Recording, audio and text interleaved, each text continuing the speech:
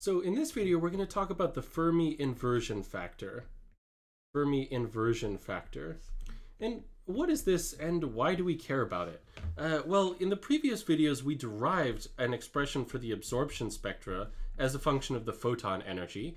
We said there was just this material parameter, AP, multiplied by our density of states, our reduced density of states as a function of the photon energy, divided by the photon energy.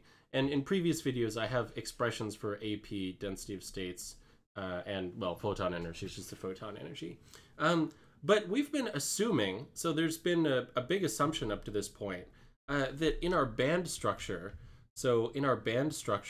we've always been assuming that if I send in some radiation, so I send in radiation at a specific energy, or specific frequency, and there's an electron in this valence band, then it just makes a transition. So it transitions where this is the energy h bar omega from the valence band, so our valence band, to the conduction band. So it is able to transition. But we've been assuming that there is an electron here. So there is an electron here. And similarly, we've been assuming that there's an empty state here. But in general, that's not going to be the case, right? These states have some probability of being filled or some probability of being empty. And so we need to multiply our initial absorption spectra by some probability. And so I'm going to call this initial absorption spectra A naught as a function of our photon energy. And so our actual absorption coefficient is just going to be this A naught term multiplied by the probability that there is an electron here. So the probability that, so let's call this energy 1, and let's call this energy 2. So this is our analogous to our two-level system, E2 and E1. So we need state 1 to be filled. So the probability that state 1 is filled. And we need state 2 to be empty. So probability state 2 to be empty. And what are these probabilities? How do we calculate them? Well, all we need to use is the Fermi factor. So electrons are fermions, and this is a statistical system because it's a very large piece of semiconductor, presumably, an absurd number of atoms on the order of 10 to the 23. And so this is just our Fermi factor evaluated at energy E1, and this is our Fermi factor evaluated at energy E2. Now there's a couple caveats here, and that has to do with the quasi Fermi levels. But we'll leave that aside for just now. So the Fermi factor at E1 is just equal. We can write down an expression for it. We know it's just 1 over 1 plus e to the E1 minus EF over KT. But if in general, if we're not in equilibrium, so if we don't have, if we're pumping this semiconductor, so if we're injecting light into it, then this Fermi energy needs to be replaced with our valence band Fermi energy, or our whole Fermi energy. And so we're going to call this whole term, instead of F, we're just going to call this FV. And so when I write FV, this is what I mean. And we haven't said what this energy E1 is. Presumably it's going to depend on the photon energy, but we can figure that out.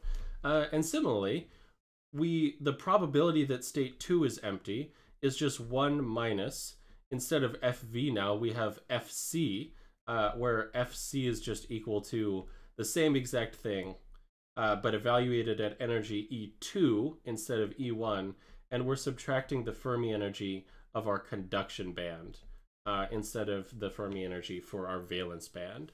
So our overall absorption coefficient now, alpha as a function of our photon energy, is just what we calculated previously using the density of states and our area parameter, times FV times 1 minus FC.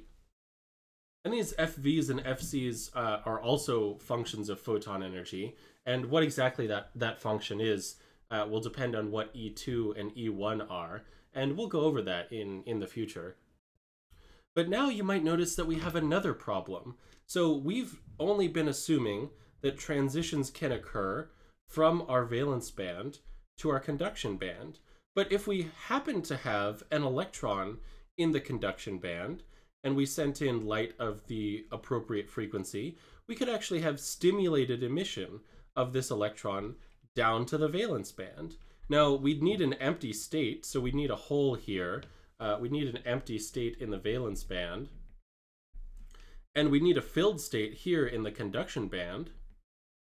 And that might seem unlikely, at least at equilibrium, but it could happen, especially if we're pumping this semiconductor with a lot of external light. And so we need to add a term for stimulated emission. So our total absorption coefficient is going to have to take into account both our absorption process, so I've called this just previously alpha, minus the absorption coefficient that has to do with stimulated emission. And so now this absorption coefficient that we talked about previously, this is due to our process of absorption. And we can calculate a stimulated emission absorption coefficient just as we calculated the absorption coefficient. And it's going to be exactly the same thing. So it's going to have the same magnitude. But now, instead of the probability of this bottom state being filled, this bottom state has to be empty. So we've got 1 minus FV. And similarly, this top state has to be filled. So we multiply this by FC. Or sorry, not FV, FC. And the reason these two have the same prefactor out front, the same magnitude, this we got from Fermi's golden rule. So Fermi's golden rule, which was sort of a mind-blowing experiment in physics, or a mind-blowing process in physics. And so we can calculate our total absorption coefficient. It's just the thing that we've been dealing with so far, alpha naught, multiplied by now. If you subtract all these Fermi factor terms, you'll just get FV minus FC, because it's just FV times 1 minus FC minus 1 minus FV times FC. So this is now our total absorption coefficient as a function of the photon energy. And this, on the right-hand side, this quantity right here is known as the Fermi inversion factor. So the Fermi inversion factor. And why is it known as the Fermi inversion factor? Why do we call it that? Well, remember that I said once upon a time that our absorption coefficient can be negative. So this can be negative. And this is how we get lasers. This is how we get gain. And so if this Fermi inversion factor is negative, so in other words, if FV is less than FC, then this total absorption will also be negative, because this alpha naught term out front, this is a positive real number. And so typically at equilibrium, we probably expect most of our valence band states to be filled with electrons. If we're not doing anything interesting to the semiconductor, we expect most of our valence band states to be filled with electrons, and maybe we've got some holes here and there. So maybe we've got a hole here and there. And similarly, we expect our conduction band. If we're not doing anything to it, it's probably going to have mostly empty states. So it's probably going to have mostly empty states and maybe a few electrons. Which contribute to conduction very near the band edge.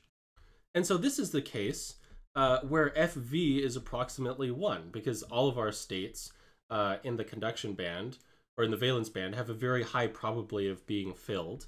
And similarly, our states in the conduction band have a very high probability of being empty. So FC is approximately 0. And so this is just the case we've been dealing with up to this point, where we have just alpha naught, where we don't have to worry about the Fermi factor. But if something happens like we've got a bunch of electrons, instead we've got a bunch of electrons in our conduction band, and a ton of holes in our valence band, and this might happen when we're artificially exciting this semiconductor with a bunch of photons, then in this case, we've actually got our states in the valence band are very likely to be empty. So FV is going to be likely 0, and FC is going to be approximately 1 for all the energies that we're interested in. And now our absorption is going to be negative because FV minus FC will be approximately -1.